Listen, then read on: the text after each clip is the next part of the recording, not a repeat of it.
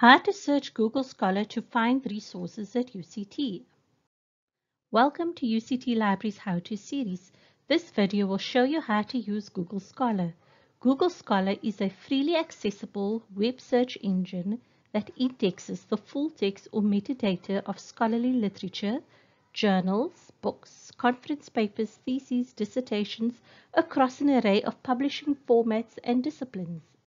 To access Google Scholar, visit the UCT Libraries homepage www.lib.uct.ac.za, hover over the Search and Find tab.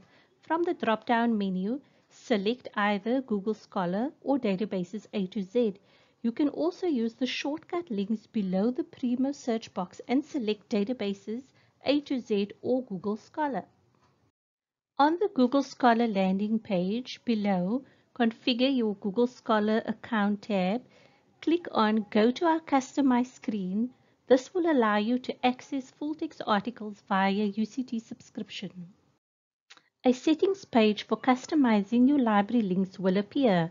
You will notice that the library links search box settings is set on UCT by default. Click on the box below to select University of Cape Town, Viewit UCT and save. You can search for material on Google Scholar by typing in your keywords, topic, article title, book title, or author details in the search box. Your results will be displayed by relevance. For more recent publications, you can use the custom range option, which will allow you to tweak your results by date.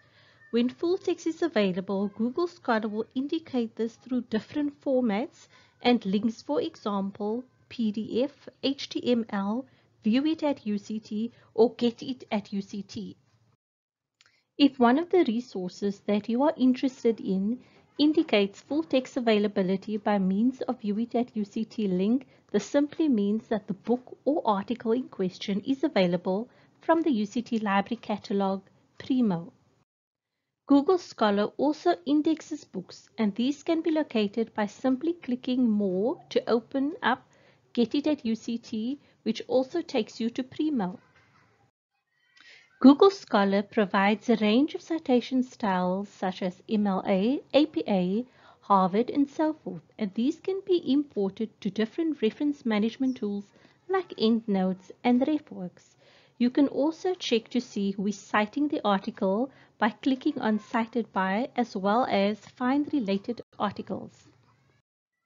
If you need more help, please contact any of the librarians. Also check out the other videos in the How To series by going to the link below.